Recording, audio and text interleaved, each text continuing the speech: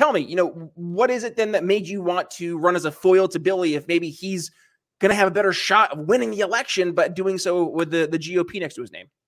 Yeah, Billy sees or saw me as a foil. I think he just sees me more as, a little gadfly who can't really have a huge impact on his campaign. I want to say right away, I spoke with Billy early on in the campaign and, made it really clear that, look, we're on the same side 80% here. And our goal, I agree with you, is to beat the incumbent who's just been around too long and is just a straight rubber stamp for Biden. So, if you want that, if you like what Biden's doing right now, go ahead, keep voting Democrat. Billy and I are offering another choice, and we have a similar mission in that respect.